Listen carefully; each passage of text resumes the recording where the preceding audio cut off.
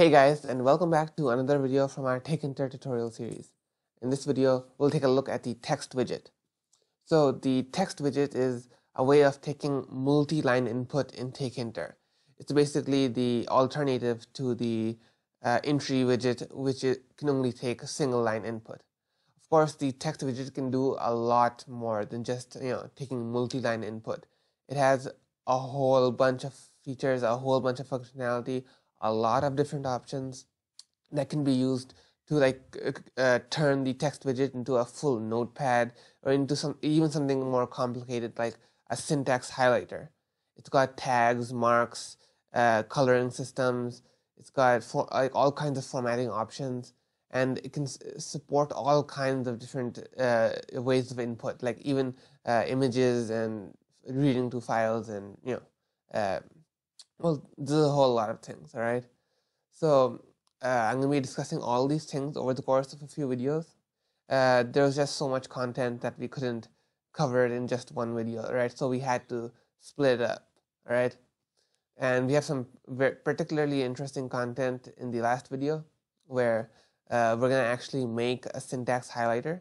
So I really advise that you follow this series, because we'll be basically be taking the same thing and working on it in each video, all right?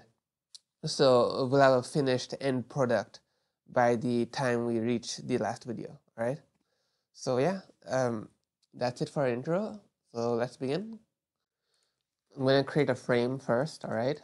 tk.frame, self.master, all right? Self.frame.pack.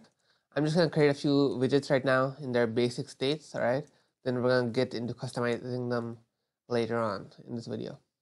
So yeah, self.frame text is equal to my notepad, because that's what we're making here, basically a kind of a notepad, right? Self.text is equal to tk.text and self.frame.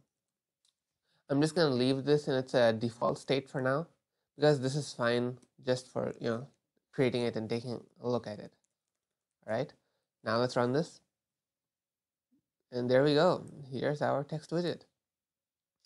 It looks pretty nice. We can take data here. Let's write something like this is some random data. All right, hello there. We can see it has things like warping as well, right? You can see that it basically warps around to the next line. So yeah, we'll take a look at all these options and more. So yeah, let's begin with, right? Width and height. We can use this to change the size of the text widget. So 20 over here in the height means 20 lines, all right? And 50 over here means 50 characters. Let's run this. There we go. Personally, I like the default settings more, so I'm just going to remove that, all right? One more thing I want to show you is that when you increase the size of the window, like by dragging it and changing the size, resizing, the text widget doesn't expand along with it. And when you're creating a notepad or something, that isn't really right. So you can just disable resizing if you want to. Resizable. I covered this in a separate video. And yeah, like this. But I don't want to do that. I want to make the window expand, right? I want the frame to basically expand and the text widget inside it to expand as well. So I'm going to do this, expand is equal to true, and fill is equal to tk.both. This basically causes the frame to expand along with the window.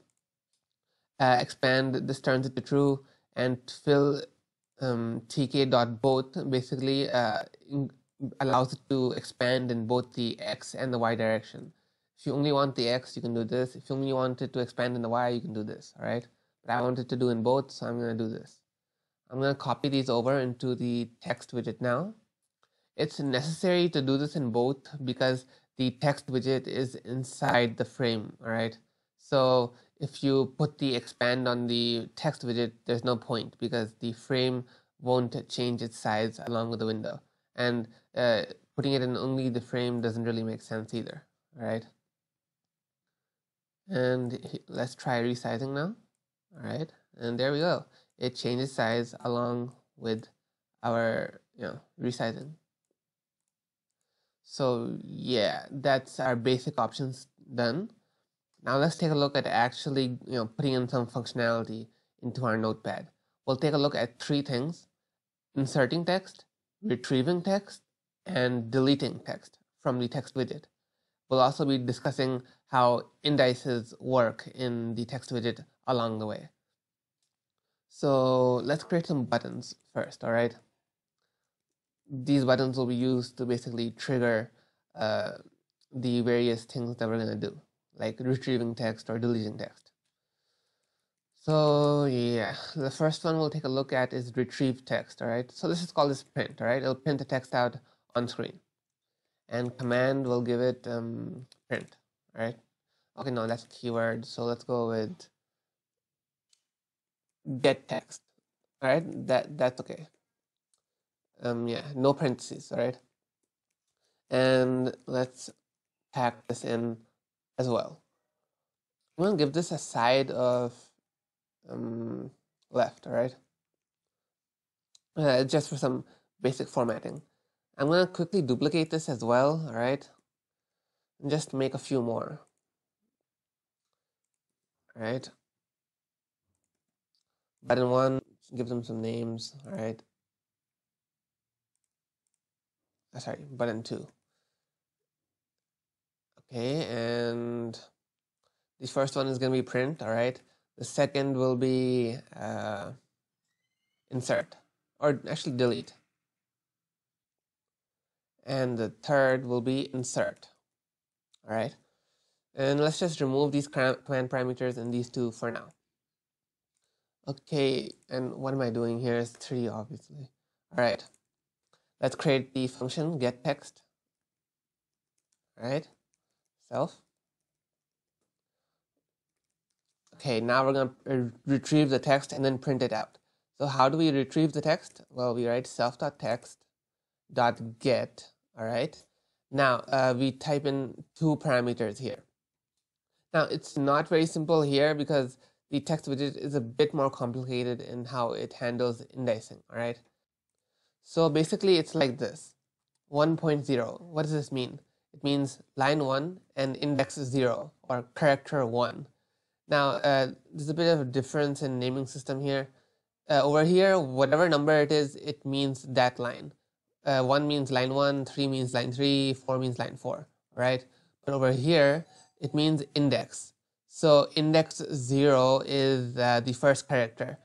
Over here, if I wrote 2, that makes it the third character. 5, that's the sixth character, or index 5, all right? If I write here 3.1, line 3, first index or second character, all right? And then there are a whole bunch of special indexes as well. There's end, which means the end of the line. There's something like this as well, line start. This doesn't give you the position of the third index or the fourth character. It gives you the position of the first character on line 2. All right. So there are a whole bunch of things like this, and let's slowly take a look at them. All right. So here I'm going to do 1.0. All right. And end. So basically what this does, that it returns the data from line 1 all the way till the end of the text widget. Let's run this. Okay, so I'm going to write something like hello world, all right? And I will then print it out. There we go. Now let me do this one more time. Okay, look at that. There's a space in the middle. Why is that? Well, you see, there's automatically a new line inserted when you print this out once, all right? So basically, there's a new line character here at the end, all right? So how do we avoid that? Well, we have the option of adding and plussing as well. It's quite strange, but you see, if we minus 1 character, all right, like this, we can basically avoid reading that new line character. We can do things like this actually. We can do minus 1 character, minus 1 line. Okay, actually, the full form is actually like this, cars, all right? But you can write C for short form. Similarly, for full form, it's lines, but you can just write L for short form, right? You can do like a lot of things like this, all right? You can minus whatever you want, all right? Totally up to you. So we'll just minus 1 character here to avoid that new line character. Let's try that again. move this a bit here and print it again, and look at that. It avoids that new line character. All right. So what else should we take a look at? Okay, there's a lot more to indexing. All right. You can also plus, by the way. All right. There are a lot of things you can take a look at. There's also stuff like 2.3 word start. All right. What does this mean? Well, it means that it won't look at the third index, or the fourth character. It'll look at for the start of the word. So basically, if it's something like this is line 2. Imagine this is line 2, and I write hello. All right. The fourth character or the third index would be L, right? But this would return the start of the word. So it would go and look for the start of the word, which is H.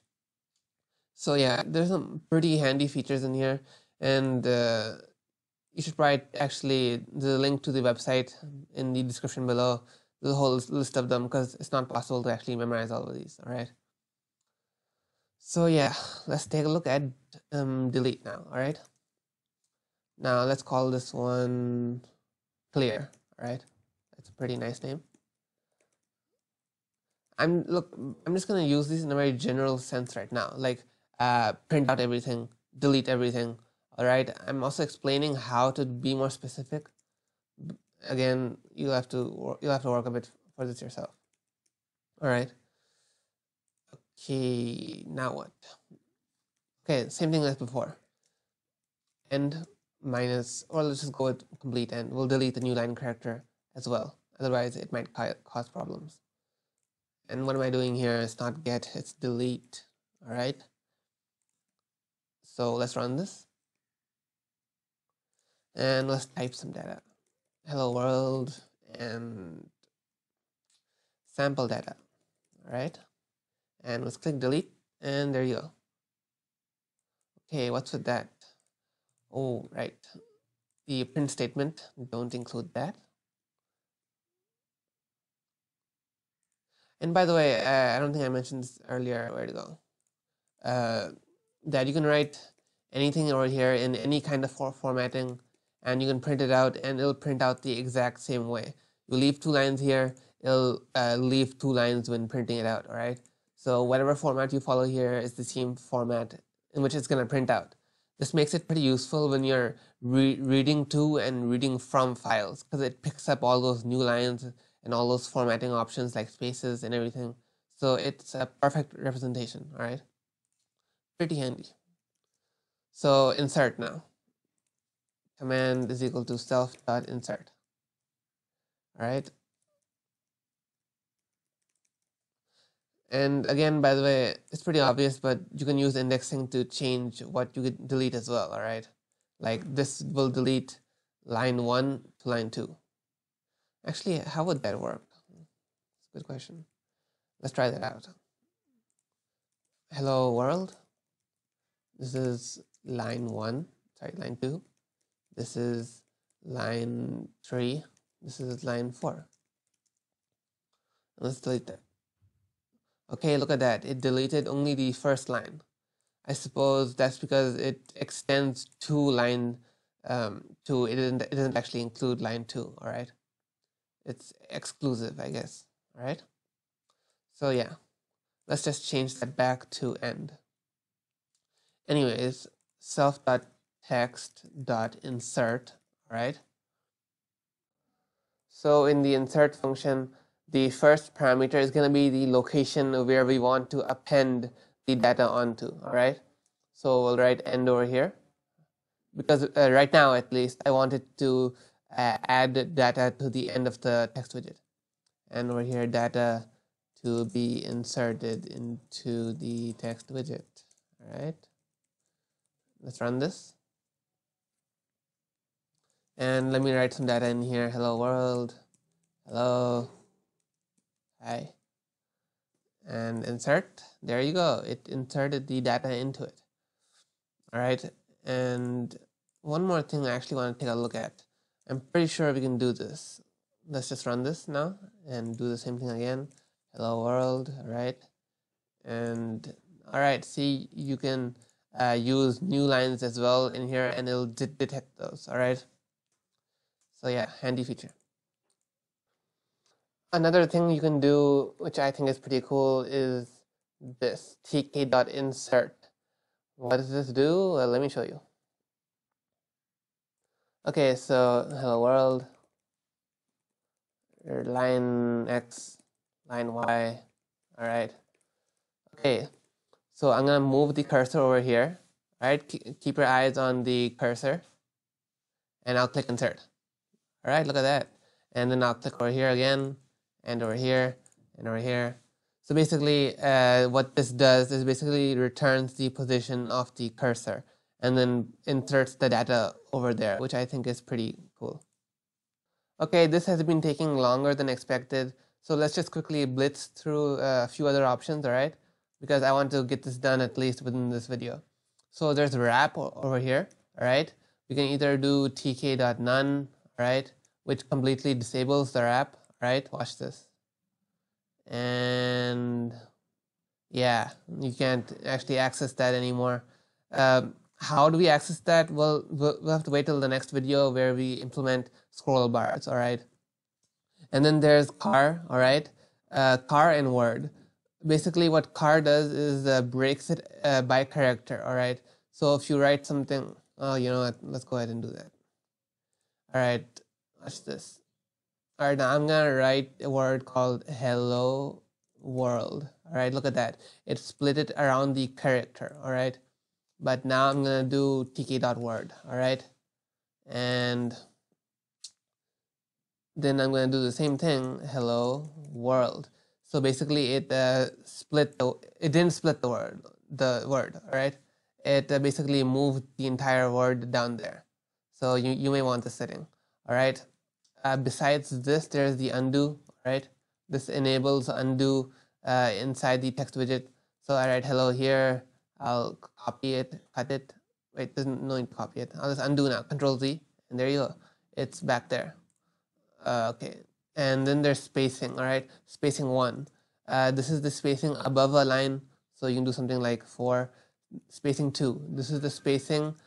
Okay, this one is a bit complicated. Let me just explain spacing. Spacing 3 is the amount of space after a line. Let me just put that down to 4 actually. All right. And the reason behind the increased size over here is because we increased the spacing, all right? So that's why it's sort of adding extra padding between the lines, inflating a size. Okay, I want to show you spacing 2 now.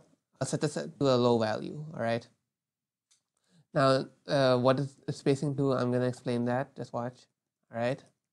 All right, now look at this. You can see the distance between these two lines, this warped line, is less than the distance between these two.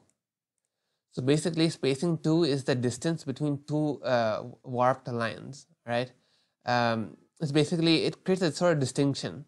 Like you can clearly see that there's a difference between this line and this line. So you can sort of tell that this is meant to be part of this line right here, all right?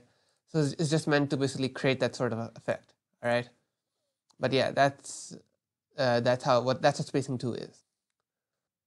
So that's the end of this video. We still have a lot more content left to cover. We've still got tags, marks, maybe a little bit of filing, images as well, and of course in the last video, because we're gonna have 3 videos. In the last video, we're gonna make entire syntax highlighter, and we'll be looking at some really cool stuff along the way. All right. So make sure to subscribe so you don't miss anything, and see you in the next video.